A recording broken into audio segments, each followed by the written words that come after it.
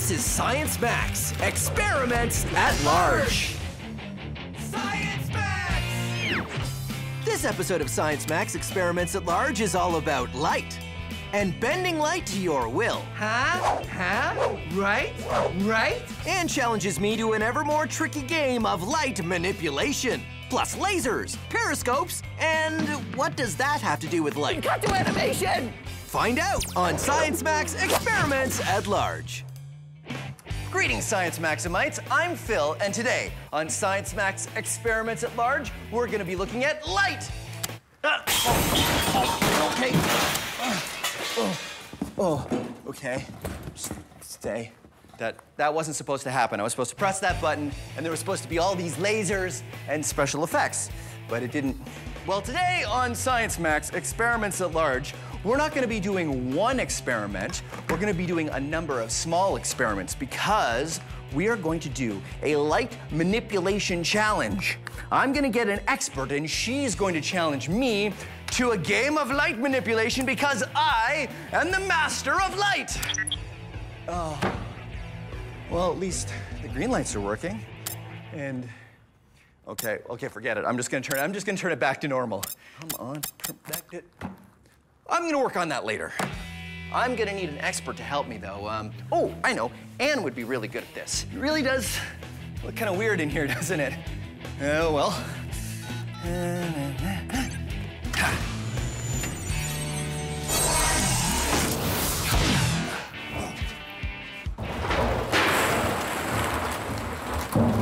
You okay?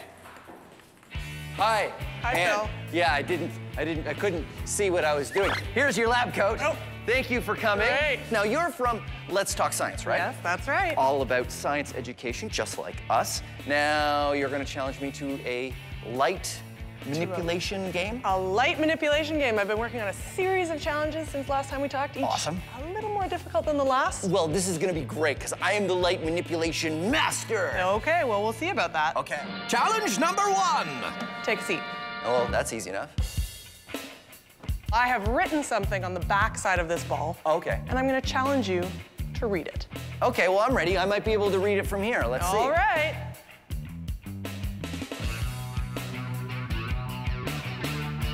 Okay, I see something's written on it, but I can't read what it says. What if you squint?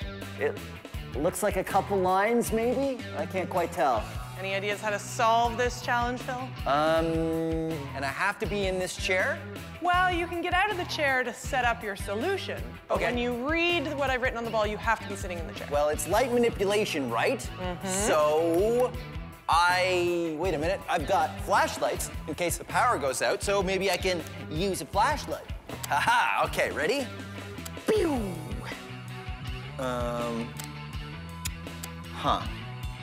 Doesn't seem to make it any easier to read. Yeah, I got nothing. Did you give up already? No, of course I don't give up. I told you these were gonna be challenging. This is nothing. I will figure this out. I don't know yet. You're gonna have to get creative. I don't know yet, but I will think of something. Okay. Okay, I will be back. Here, hold the flashlight. Not looking. I'm gonna go this way. I'm gonna wait right here. Okay.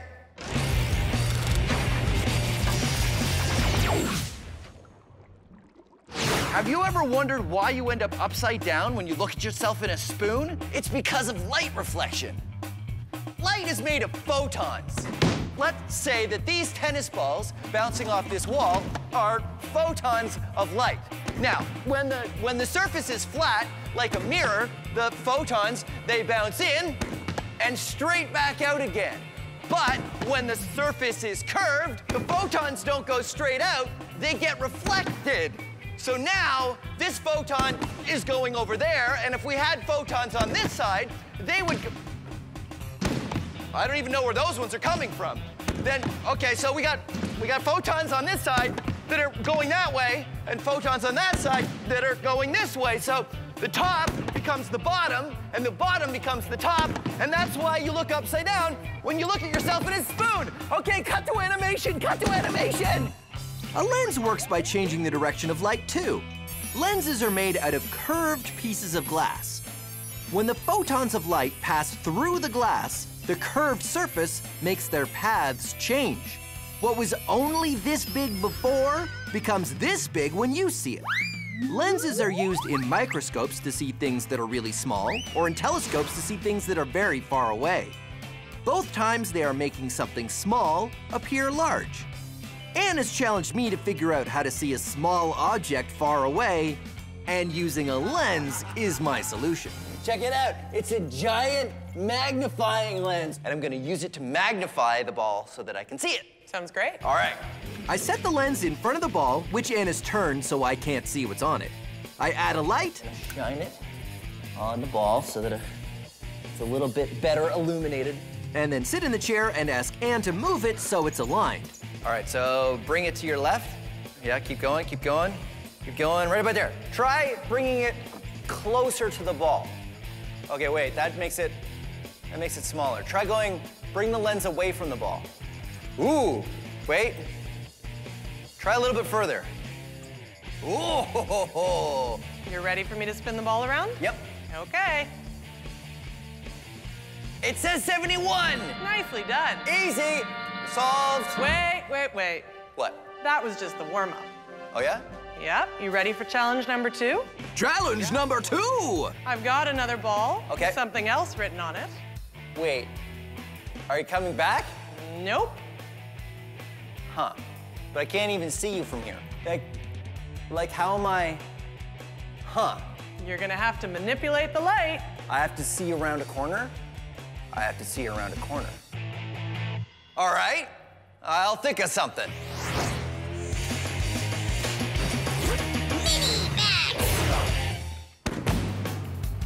So you remember the tennis balls in the wall, right? Okay, so the tennis balls are photons, what light is made out of, and the wall is a mirror. Now right now, the photons are hitting the mirror and bouncing directly back. But what happens if they come in at an angle?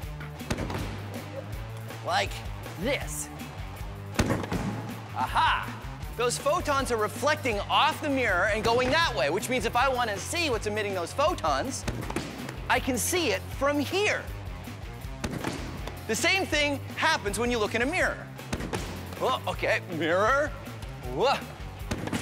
The mirror reflects the photons over here. I can see the tennis ball launcher in the mirror, which means if there was a barrier, between me and the tennis ball launcher, I can still use a mirror, and the photons would reflect off the mirror and come straight to me, which is how you can use a mirror to see around a corner. In fact, periscopes work the same way. Let's make a periscope right now. See, hey, it's dark in here. Oh, right, because I'm gonna show you my laser. So the light from my laser bounces off this mirror in a straight line. Haha, reflection. We can use the power of reflection to make the light go where we want it to. We're gonna build a periscope. Submarines use periscopes because it's hard to see when you're underwater. A submarine will extend a periscope up above the water. The image up here gets transmitted down here. So someone looking through the periscope underwater can see what's going on up on the surface. And here's what you need to build it. 2 cartons of milk, 2 small hand mirrors, scissors or a craft knife, a pencil, and science tape, which is the same as regular tape, except you use it for science. And remember, if I go too fast, you can always find these instructions on our website. Step 1, cut the tops off your milk cartons.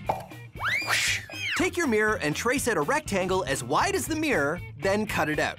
Put some science tape on your mirror and stick it in the carton at an angle.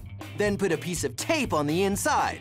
Then get the other milk carton and do the same thing. Put a mirror on the inside and then stack the milk cartons together. But don't stack them with the holes on the same side. Make sure you stack them with the holes on opposite sides. And here is what's going on inside. You've got your 2 mirrors, and one is angled like that, and the other one is angled like this. Light from what you're looking at comes in, hits that first mirror, goes down to that second mirror, and goes to your eye. You can use it to spy on people from below the table. Or from around corners. So there you go, your very own periscope using light reflection.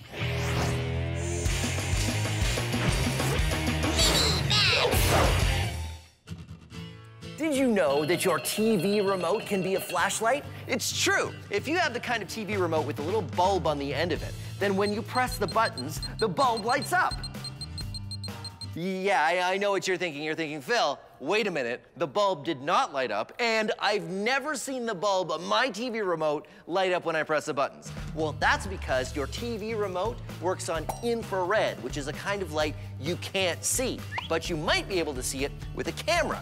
If you have a digital camera or a camera on your phone, now you can see, It lights up. And because infrared light works the same way as visible light in that it will bounce off a mirror, here's an experiment you can do at home. Bounce the light off your TV remote off a mirror and turn on and off your television. Check this out. You get a mirror, set it up just right, and then aim the remote at the mirror and it turns off the television. Pretty cool, right? But now, let's max it out. I've got a complex series of mirrors set up here, and I'm gonna bounce the light from the remote all over the room. And here's what that pattern looks like.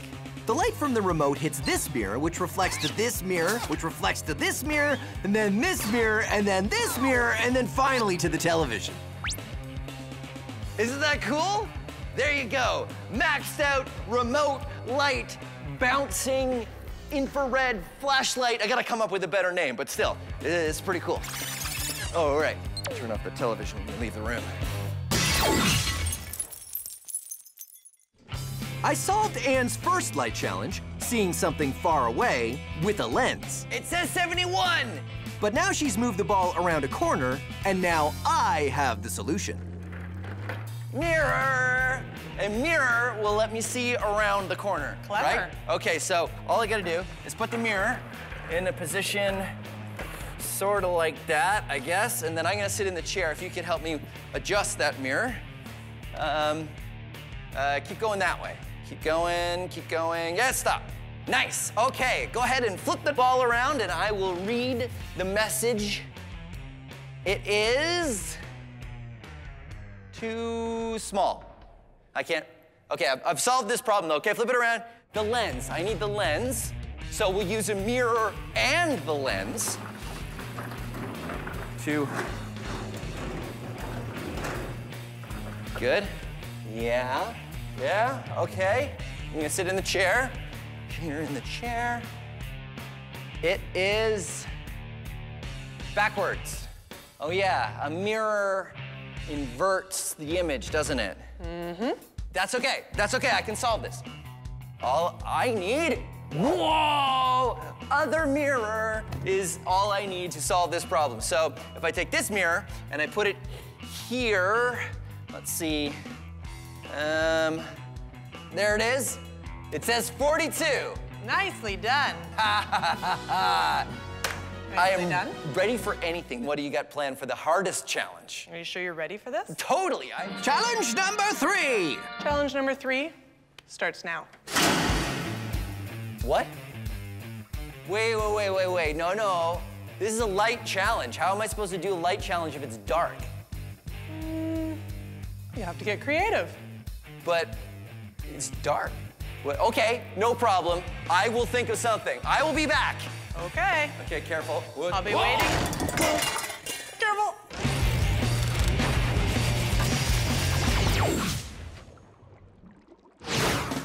So you already know about reflection, right? That's when the beam of light, say from my laser, reflects off this mirror and bounces in a straight line. But check this out. If I don't use the mirror and I shine the laser against the underside of the water, it also reflects, just like a mirror. This is called internal reflection. If I have a stream of water and I put my laser beam into the stream, you can see that the laser bounces around inside the stream of water. It's being internally reflected, and the laser isn't going straight anymore. It's following the stream of water down where the water goes. Internal reflection. Now I know what you're thinking. You're thinking, Phill, how does this affect me in my everyday life? Internal reflection, who cares? Well, I can tell you why you should care in 2 words. Fiber optic wires. 3 words, fiber optic wires. You see, fiber optics carry information all over the planet. The internet, maybe even your television, travels through fiber optic wires. The good thing is, because of internal reflection, you can bend fiber optic wires any which way or around corners, and the beams of light continue to go straight down inside the wires and get out the other end, making it go where you want it to go. Internal reflection, science. Back to our light challenge. I've seen something small from far away, seen around corners, but now Anne has turned off the lights. But I have a solution. Oh, Anne? Oh, Anne? careful. Okay. Sorry, I forgot how dark it was in here. Okay, I figured it out. Okay. I have a flashlight. No. So all I need to do... No. Hold on. What? There's one more rule I didn't tell you. What's the rule? You can't use visible light. How in the world am I gonna do this if I can't use visible light? It's a challenge. Wait a minute. Okay, here, hold my flashlight for a second. I'm gonna make a phone call. Okay. I think I know what to do. I'll be back. I'll be back. Oh, careful. Oh.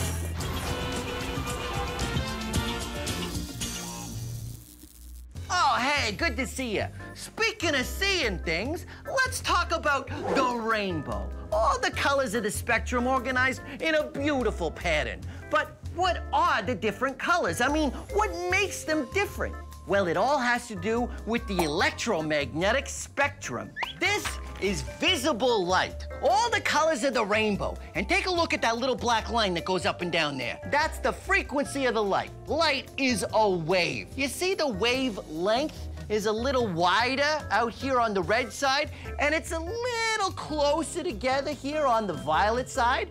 That's because every color of light has a different length of wave, or wavelength. And that is what makes them different when we look at them. But if you think that's all there is to the electromagnetic spectrum, then you're mistaken. So what happens over here on the red side? Does it keep going? Yeah, it does. What? Look, we got infrared here, and then we got microwaves. These are the same kind of waves you use in your oven. And then we got radio waves, which are the same kind of waves you use in your radio. They're all part of the same thing as visible light, huh? Let's take a look at the other end. Remember these short wavelengths over here beside violet? Well, does that keep going? Yeah, if they keep getting shorter, you get ultraviolet, and then X-rays, and then gamma rays, huh? Pretty amazing. And look, it's all connected. From radio waves to gamma rays to visible light in between, it's all frequencies of electromagnetic radiation. How is this staying up?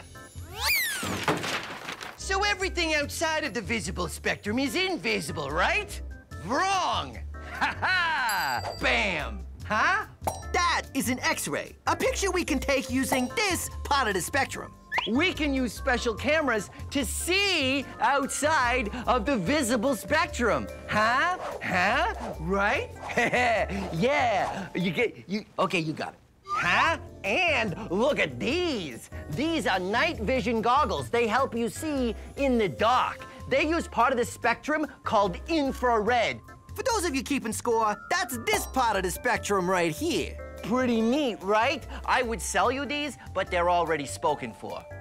Oh, here he comes now. Hey, Sal. Hey, how you doing? You got those goggles I ordered? Yeah, go ahead, help yourself. Thanks for putting them aside. Can I put them on my tab? Yeah, no problem. All right, thanks, Sal. Okay, see you later. Nice kid. He's always in a rush, though. Phill, is that you? Yeah. Do you need the flashlight? I don't. Turn it off. I could totally make my way over to you. Oh. I can hear you. Yeah, I'm right here. Oh. Right here. Hi. Because I have night vision goggles. Ooh, check it out. Oh, cool. Pretty cool, right? That's awesome. So here's the spectrum again, and here's visible light. My night vision goggles use infrared, this part of the spectrum here with wavelengths just a little bit longer than the red we can see. Outside of the visible light spectrum. All right, I would say that's allowed. No visible light, and I will see the next ball. Have you got it set up? I set it up while you were out. Okay, good. I'm gonna sit in the chair and see if I can see it. Okay, here we go. Oh wow, I can totally see everything. Can you tell me what the ball says? It says you win. Nicely done. So let's recap. This challenge is the same as the last challenge. The light from the ball was magnified by the lens, sent around a corner by reflecting it off a mirror, and flipped back around by using another mirror. But this time it's dark. So, using infrared light, thanks to my night vision goggles, I was able to see the ball and win the game. The light manipulation challenge is done. Science Max, experiments at large. Time to turn the lights back on. Yep, absolutely. Huh. What did you do back there? I guess we blew a fuse or something. Uh-oh. This is Science Max, experiments at large. Science Max! On this episode of Science Max, I'm on a quest to harness the power of lightning. Its balloon-sticking, hoop-levitating, hair-raising power is all thanks to static electricity. Hold on to your grounding rods. There's electricity in the air. All on this episode of Science Max, experiments at large. Greetings, Science Maximites. Welcome to Science Max, experiments at large. My name is Phil, and today on Science Max, we're going to be harnessing the awesome power of lightning. How are we harnessing the power of lightning, you ask? With this balloon. I know what you're thinking. You're thinking, Phil, what's similar between a balloon and lightning? Well, nothing right now. But behold, as I use the power of static electricity and rub the balloon on my head. Because basically that's how it starts. You see, when I rub this balloon on my head, it's stealing electrons from me, creating a positive charge in my hair and a negative charge in the balloon. And the interesting thing is, you know that things with opposite charges attract each other, right? Something that has a positive charge will attract negative things and vice versa. But anything with a charge will attract anything with a neutral charge. See all these things on the table? They all have a neutral charge, which means they've got equal amounts of positive and negative. Right now, this balloon is building up a big negative charge, which means it will be attracted to all of these things.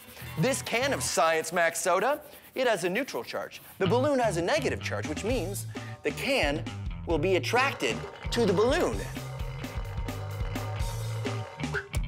And this paper is neutrally charged, which means the paper will be attracted to the balloon. And if you hold the negatively charged balloon next to neutrally charged sugar, haha, sugar storm.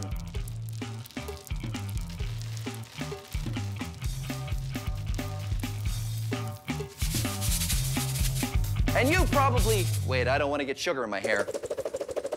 And you probably know this trick. If you rub a balloon on your head, you can stick it on the wall. Ha-ha! But what does any of this have to do with lightning? Well, the same thing is going on with a lightning bolt. The clouds become negatively charged, and that negative charge wants to equalize itself with the ground, which is neutrally charged.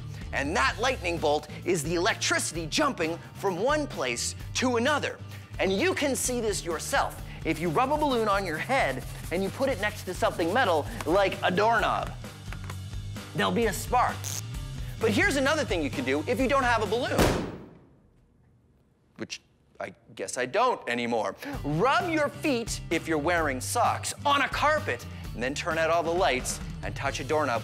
You might be able to see a spark jump from your finger to the door. That's lightning in a very, very small form. So that's what we want to do today on Science Max Experiments at Large. Max out lightning! I think I'm going to go to the Ontario Science Centre and ask Heather her advice. She really knows her stuff. I'm going to go see if she's busy right now. Come on.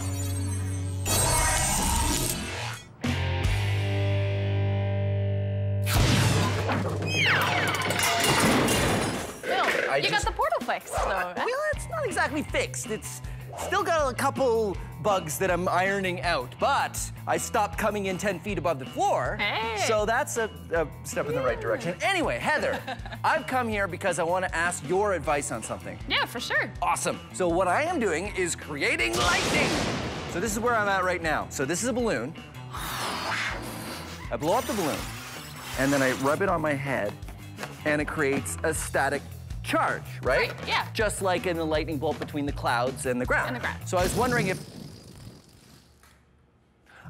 if you could help me maybe max that out, and I thought the perfect place to start would be a larger balloon. Ooh, right on. Actually, yeah, I like this. Yeah. I've got a big balloon, if you just give me a second. Sure. All right, catch. Okay. All right, giant balloon. So what I figured is I'll just start rubbing it on my head, Okay. and then we could maybe stick it to the wall or something? Yeah, I think instead of a wall, we can even try on this whiteboard here. Oh, okay, great. Keep rubbing. I'm You're doing great. rubbing. Okay, ready? Yeah. Here we go. And So that didn't exactly work. yeah.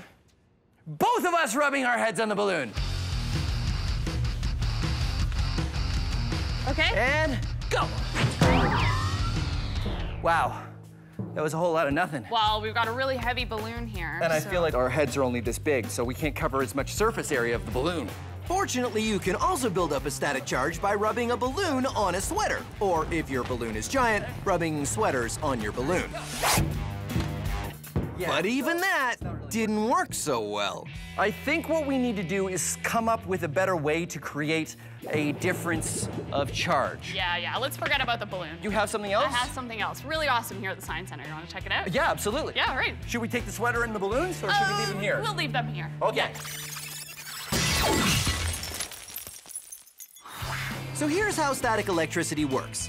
Normally, everything has equal numbers of positive and negative charges. That's when things are said to have a neutral charge. But when you rub a balloon on your head, the balloon develops more negative charge than positive because it pulls electrons from your hair. The same thing happens in clouds during a storm. The cloud develops a negative charge when water molecules start bumping into each other. A lightning bolt happens when the negative charge in the cloud gets so big, the attraction to the positive charge in the ground gets strong enough that the electrons can make the jump all the way from the cloud to the ground, and you get lightning.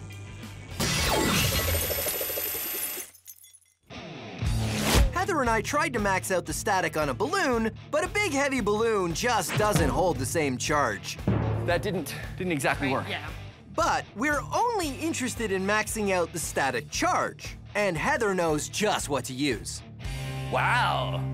So this is the Ontario Science Center Yes. electricity show? Yes. Okay, so where's the electricity part? The one we're going to be playing with is right there. So the giant mushroom. Yeah, well, it does look like a mushroom. We're gonna make some sort of electricity salad. All right, head on up onto that platform right okay. there. And I need you to put one hand on that silver ball, yes. So the way it Nothing works... is happening. Patience. Okay. Once I turn it on, when I engage it, this is going to steal your negative charge. So it's going to steal your electrons. So if it steals electrons, you're going to be positively charged. So it'll make me more positive. Even more positive. Yay! Woohoo! I am positive! Here we go. Woo! This machine is called a Van de Graaff generator, and it pulls the negative charge away from the person touching it.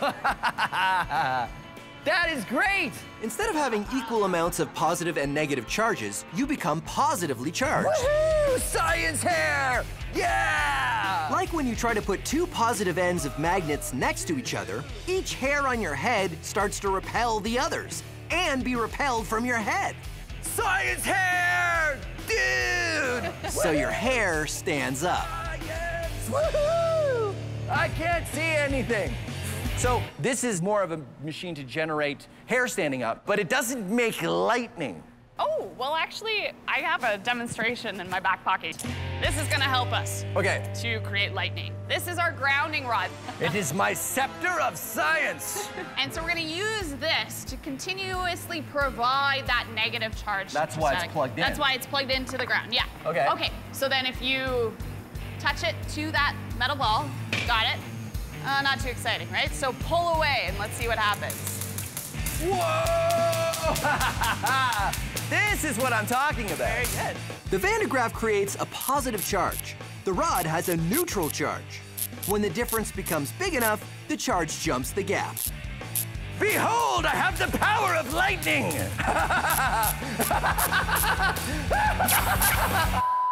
So it's the difference between the positive and the negative is what we want when we want to make a lightning bolt. Yes. So is there something we can use to make that happen? Large difference of charge? Yeah, I think I have just the thing. Oh, yeah? Yeah, you want to check it out? Absolutely. All right, Okay, let's do go. it.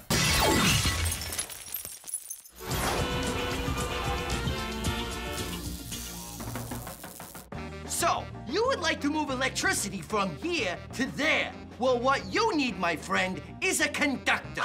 All right, a little more arpeggio this time. No, not that kind of conductor. All aboard? No, not that kind of conductor either. This kind of conductor. I know what you're thinking. You're thinking, hey, that's just a piece of metal. Well, that's right. That's because you're smart. This is a circuit. Electricity flows from this battery along the wires and into the light bulb. But Sal, you cleverly observe, the light bulb is not lit. This is true. That is because we have a gap in the circuit. And air is not a good conductor of electricity. Is metal a good conductor of electricity? Let us find out. Metal is a good conductor of electricity. What about wood? Nope. What about this horseshoe? Is a good conductor. Will this sandwich conduct electricity? Nope. No. What about this plastic fish? Nope. What about this pickle? No, pickle is not a good conductor. That's why we make electrical wires out of copper and not pickles. You know, in case you were wondering.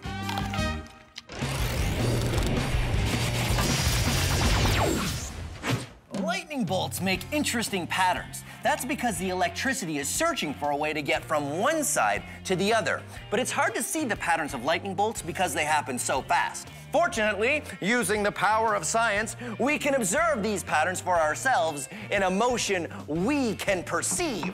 I'm going to use electricity to recreate a lightning bolt pattern. I've got 2 nails in a piece of wood here, and I'm going to attach electrical leads to both nails. Now, the electricity wants to go from that side to that side, but it can't. It has to go through the wood, and wood is not a very good conductor of electricity. Now, this is very dangerous. I need a special machine even to pull this off, so this is definitely not something you want to try at home. In fact, I'm gonna stand way back here when I turn it on. Like water, electricity tries to find the easiest route to get from one place to another. But sometimes that involves branching out until the right connection is made. Lightning bolts do the same thing when they branch out between the clouds and the ground. Finally, there's a spot where the branches meet and the circuit completes itself. Then the electricity follows this one path, ignoring all the others. And there you go. We just watched a lightning bolt happen in slow motion. Haha, science. Back to our main experiment where Heather and I are on a quest to use static electricity to recreate a lightning bolt. Our experiments with the Van de Graaff generator had some hair-raising results, but Heather has another experiment she wants to show me. This is Jacob's ladder. Oh, so this is another way to make lightning. Yes. Lightning? We're gonna see, yeah. Let's do it. All right. How do we get it to go? All right, so we want to turn it on. Behold! Oh, turn it on, Not- okay. not- Go! Oh. Ooh, look at that! You can actually see that like climbing up between the 2 copper wires. That's why you call it Jacob's ladder, because it's got the rungs of the ladder. Yeah. between these 2 points, there's a really great charge difference, right? Okay, so what's the difference? 10,000 volts if you're looking at it. 10,000 volts. Yeah. And volts is how you measure the difference in charge. Exactly. Why does it go up? So it goes up because rather than just staying at the closest point, is because we're heating up the air. Oh, point, so yeah. hot air rises. Hot air rises. And it takes the electricity with it? So if we cooled the air, it wouldn't go up? Wouldn't immediately go up, yeah. And there it goes, and it heats back up again. Yeah. That's neat. Okay, so we have a Van de Graaff generator. We got a Jacob's ladder. Are there any other devices that make lightning like this? Ooh, yeah, there's other things like the Tesla coil, really high. I have a Tesla coil. You have a Tesla coil? I do. I've got one at the lab. I've just never known how to hook it up. Oh, I can help with that. Yeah. Really? Yeah. Okay, let's do it. Let's go back to the lab. All right. Well, yeah. I'll turn that off. Okay. Yeah, safety first. Okay. By now, you're probably an expert on what happens when you rub a balloon on your head, right? The balloon becomes negatively charged, which means it will attract anything of an opposite charge, or anything positive, or anything that is neutrally charged, like, well, like me. Look at the hairs on my arm when I bring the balloon close. Whoa! You see, the neutral charge in my body is being attracted to the negative charge in the balloon. So if something is negatively charged, what happens if you bring something else negatively charged nearby? Well, they'll repel each other. And here's an experiment you can do to make something fly using static electricity. You'll need a balloon, a sweater, scissors, and a plastic bag out of the thinnest plastic you can find. Fold the bag up and cut off the bottom. You don't want that part. Then cut another strip from the bag. This will give you a hoop of plastic. I find it works better if you break it and tie it again. Lie it flat and rub it with the sweater. This will give it a negative charge. You'll know you've got enough of a charge when it really wants to stick to the table. Then take your balloon and rub the sweater on the balloon to charge it up. Because both the balloon and the hoop have negative charges, they repel each other. Then put them together and it will repel. And you can get the hoop to levitate. Ha-ha, a floating bag of static charge. But here's the thing, you need to keep it away from your body, because if you get close, the bag will stick to you, because you're neutrally charged and the bag is negatively charged. Pretty cool, right? Well, let's max it out. Maxed out floating static ring. Whoa, no. Yeah! Look out, look out! Oh, no! Oh, sorry about that. Oh well. It was fun while it lasted. I gotta charge these up again.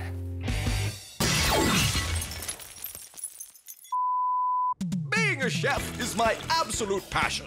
And cooking up science recipes is my speciality. I'm Buster Beaker, and this is Cooking with Science. Oh, hello. I didn't see you there. My name is Buster Beaker, and welcome to Cooking with Science. Let's say, for example, I've spilled the salt. Oh no, look at me. I've spilled the salt. Oh, there's salt all over the place. Not really a big deal, right? All you have to do is clean up the salt, put it back in the container. But oh no, I've also spilled pepper on the salt. But that's all right. You might be able to carefully separate the But no! Oh dear, look, the pepper and the salt are all mixed together. What do? Well, here's how you can save the day using the power of science. All you need is a cloth and a plastic spoon. Like this one here. Just rub the plastic spoon on a cloth, and you'll be charging it up with a negative charge of static electricity. If it's got a negative charge, it will attract anything that has a neutral charge, just like the salt and pepper. But I know what you're thinking. How will we separate them? Well, here's the answer, my friends. Pepper is lighter than salt. Observe. So if you hold the spoon high enough, the pepper will be attracted and make the jump up to the bottom of the spoon, but not the salt, as long as you've got it high enough up. Because the salt is heavier, you'd have to bring the spoon closer, which we're not going to do. And if you tap it off to the side, you'll make a nice little pile of pepper, and there you go, separating pepper from salt using the power of science. Thanks for watching Cooking with Science. I'm Buster Beaker.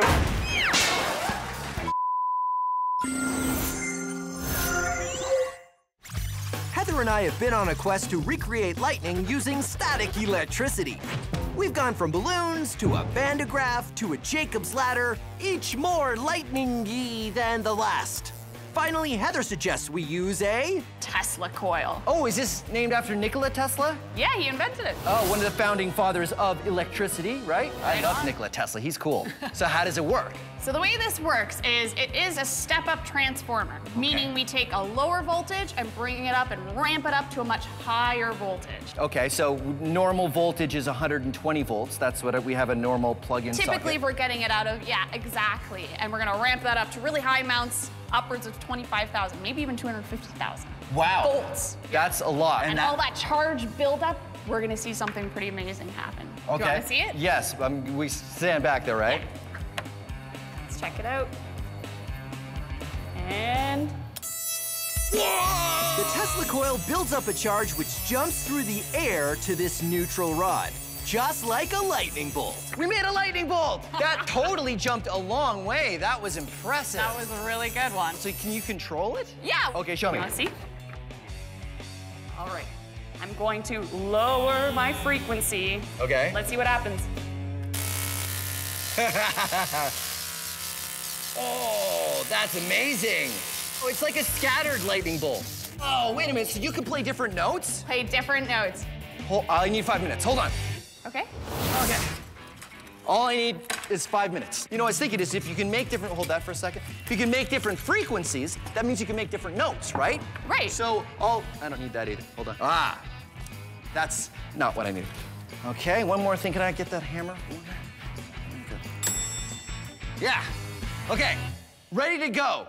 So what is this? When you told me the Tesla coil could play different frequencies, I thought we could make different notes come out of the Tesla coil, so I programmed it to play the notes of the Science Max theme song. What? Yeah! You wanna hear? Yeah. Let's try it.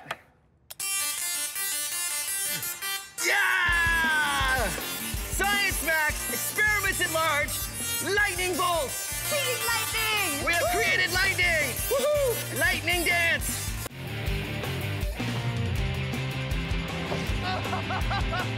Yeah! My name is Phill, and I take your everyday science experiments and do them big. This is Science Max, experiments at large.